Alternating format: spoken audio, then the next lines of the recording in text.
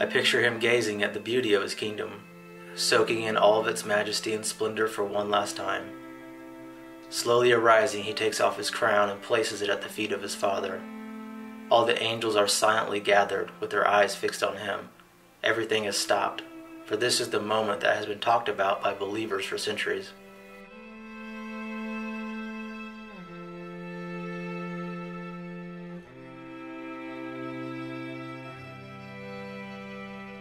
He begins to walk down the streets of gold towards the pearly gates, fully knowing what awaits him on the other side.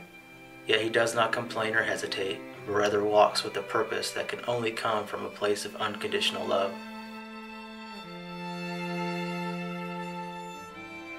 As he steps outside the gates, he turns around for one last glance at the perfection that he is leaving behind.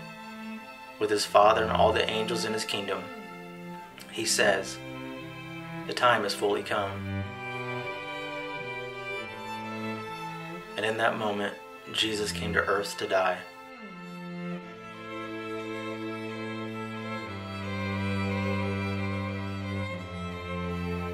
Jesus left the perfection of heaven to take on the form of a human, not because he had to, but because he wanted to. He was showing the world that God still loves us despite all of our transgressions and shortcomings.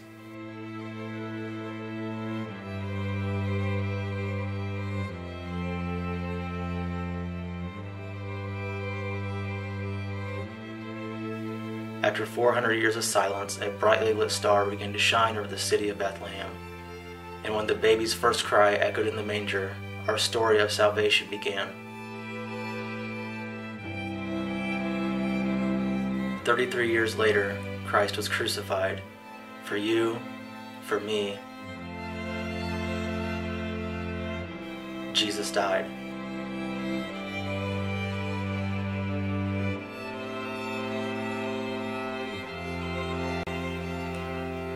The Son is the image of the invisible God, the firstborn over all creation. For in him all things were created, things in heaven and on earth, visible and invisible. Whether thrones or powers or rulers or authorities, all things have been created through him and for him. He is before all things, and in him all things hold together. He is the head of the body, the church. He is the beginning and the firstborn from among the dead.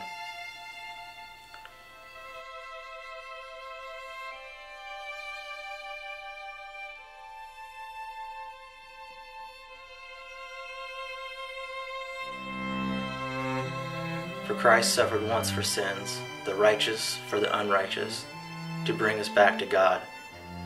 And God was pleased to have all his fullness dwell in him, and through him to reconcile to himself all things,